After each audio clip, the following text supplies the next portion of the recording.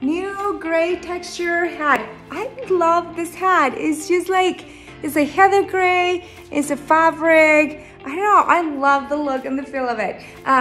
This one as well is not adjustable. It's just gonna have the elastic on the back. I can totally see guys wearing this. I think they're gonna love it. But again, for my small head, it's a little bit big, but I think I'm gonna wear it anyway because I really like it. It has, this one doesn't have the ZYIA here, it just has the embroidered moon over here. Oh yeah, I thought for a second I was not seen properly and it was reflective, but it kind of reflects a little bit, but it's just embroidered moon there, and it's really cool. Like I said, the material, the feel, the look, super cool. So enjoy it.